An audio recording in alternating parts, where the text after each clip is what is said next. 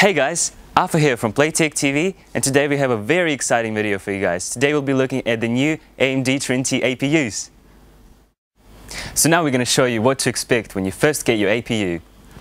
So breaking the seal with our improvised unboxing knife. This is a very easy job. So inside the box, you get the APU itself with the case badge, you get the user manual and the warranty guide, as well as a stock heatsink with a pre-applied thermal paste. So in terms of the differences between the older Llano and the Trinity is that the Trinity uses the new pile drive architecture. It now uses the new FM2 socket, so if you're planning to upgrade from the older Llano, you will need a new motherboard. One of the major differences that the Trinity APUs have is that it now uses the HD 7 series graphics. This means that we'll be getting about 30% more graphics performance. So in terms of processing power, AMD says that we'll be getting about 25% better results. It still has a TDP of 100 watts for the high-end model, but you get better power efficiency technologies. So when some parts of the processor are not being used, they completely shut down or idle into a lower state to conserve energy. AMD has provided us with a small graphical presentation to show us how the APUs are composed. So here on this presentation you can see that they've used a chipset, a CPU, and combined it with a discrete AMD graphics card to produce this APU unit. And AMD sums it up right here: one chip, endless possibilities.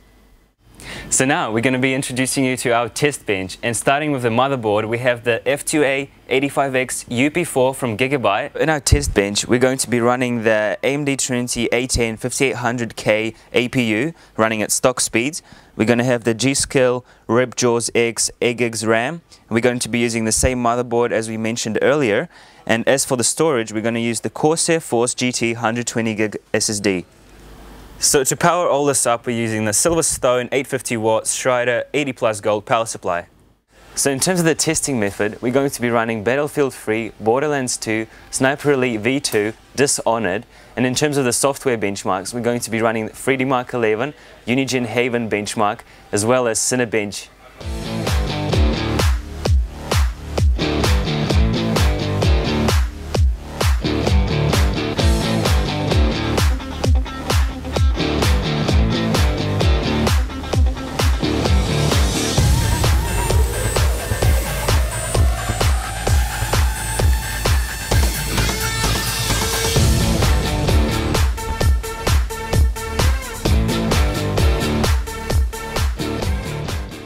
So as you can see, AMD Trinity A10 5800K cannot handle the high resolutions that well. So you're better off playing the games at 1680 by 1050 or lower resolutions. So playing at these lower resolutions will make the games more playable than playing at full HD resolutions, and will basically enhance your experience.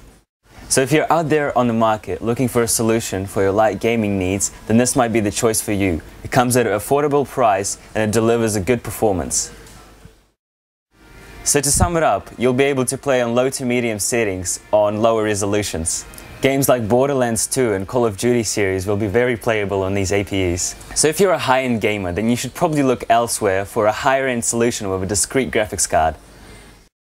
We have various stock here at PlaytechNZ, so please come in and let our friendly staff show you this product. So leave a comment in the section below to tell us what you think about the new AMD Trinity APUs, and don't forget to subscribe for more content.